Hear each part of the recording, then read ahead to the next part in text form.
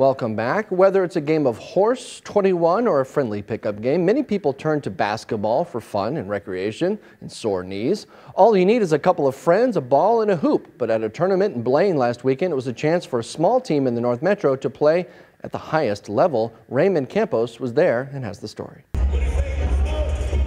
It was a loud and exciting afternoon at the National Sports Center Indoor Sports Hall.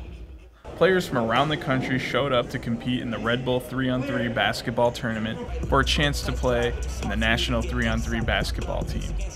One team representing the North Metro, called the Lino Loons, went up against some of the best competition that the 3-on-3 league can offer. From Lino Lakes.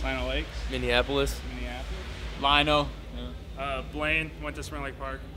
The rules are simple. Each game is 10 minutes and is played on a half court. The team that scores 21 points first wins. An NBA rookie, David Roddy of the Memphis Grizzlies, was competing that afternoon with his brother on the MN Panthers team.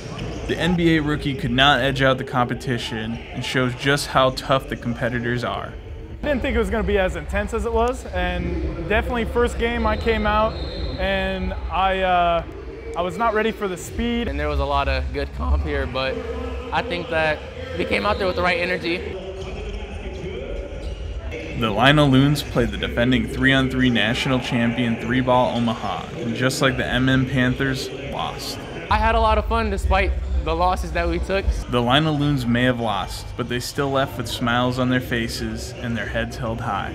I think winning a game at least would have helped, but I don't know, I had fun at least. For North Metro TV, this is Raymond Campos reporting. Players who competed in the Red Bull 3-on-3 tournament earned points toward their international rankings with a chance to compete in the regional playoffs and a chance to play on the national 3-on-3 team.